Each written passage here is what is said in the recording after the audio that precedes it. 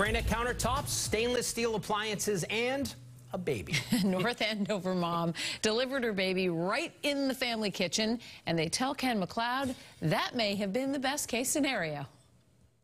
I've been joking with some of her friends that are pregnant that if they want to save some money, I'm available.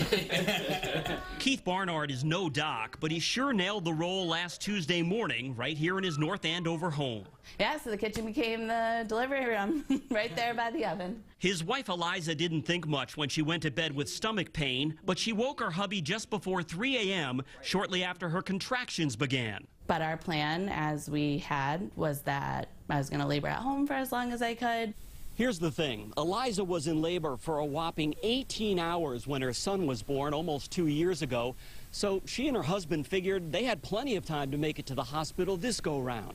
With that in mind, Keith knocked out some work on his laptop while Eliza hopped into the shower. So I was in our bedroom doing makeup, and that's when my water broke. They both knew that would accelerate the timetable, just not how much. And I'm like rummaging through the laundry, trying to find my perfect nightgown that I wanted to wear. Keith was running low on patience as his wife reached the kitchen, and so was the baby.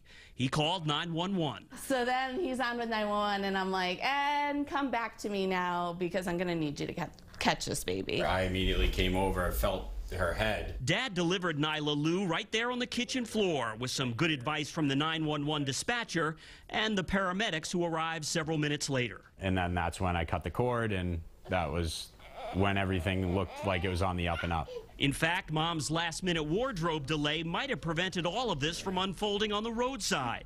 She and the baby are both fine. I just think it's so unique and special, and it was clearly meant to happen that way. Big brother Cole slept through it. In North Andover, Ken MacLeod, WBZ News.